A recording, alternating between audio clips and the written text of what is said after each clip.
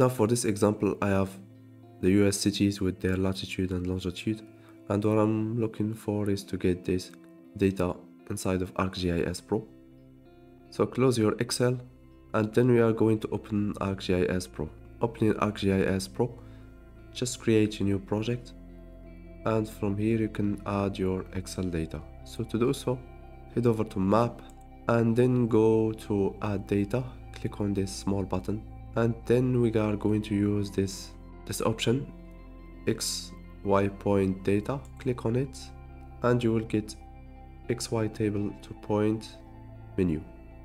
So from here we are going to input our table. To do so, we are going to click on this button Browse, and there we are going to select our work folder. So navigate to your work folder, and then select your Excel, and then click on Open. Select the sheet that contains your data. It's sheet number 1, and then click on OK. So here, this is the output file.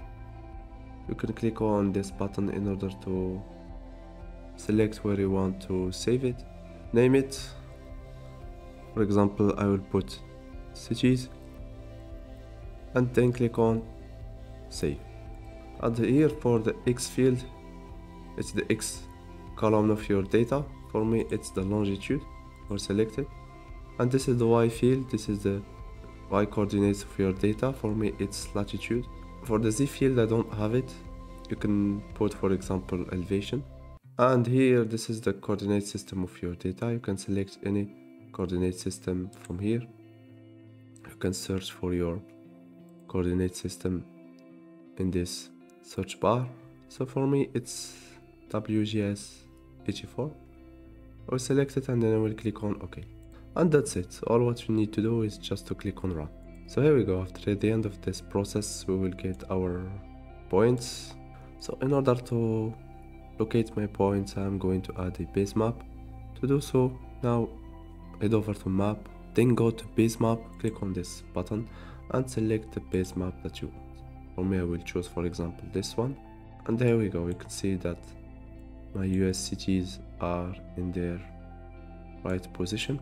Now you can label your shapefile. To do so, click on your file and then click on Label.